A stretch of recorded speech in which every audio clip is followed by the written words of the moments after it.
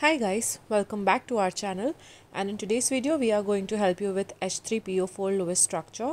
So to determine the Lewis structure, we will first look at the total number of valence electrons.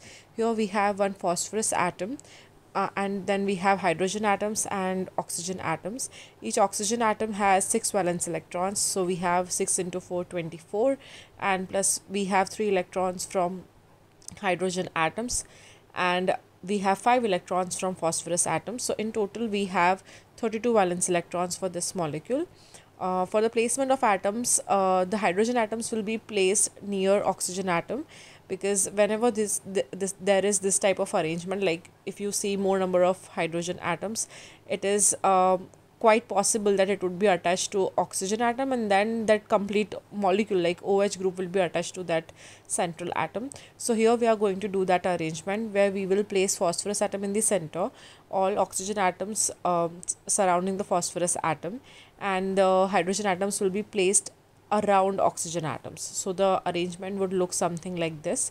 To show bonds between these atoms, we will place a pair of electrons between all phosphorus and oxygen atoms. So doing that, we will be using up 8 valence electrons, and then we will place a pair of electron between oxygen and hydrogen atoms as well, and then we will try to complete octets for all the oxygen atoms, which will eventually help us to use up all our 32 valence electrons. So if you count the number of electrons that we have used up here, it would be 32.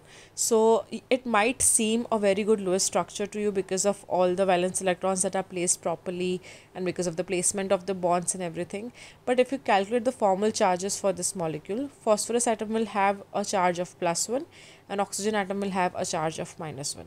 Now we generally try to opt for a structure in which formal charges are as close to 0.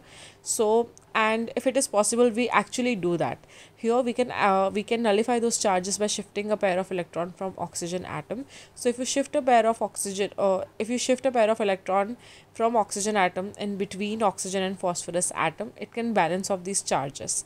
As a result, there will be a double bond formed between this oxygen and phosphorus atom.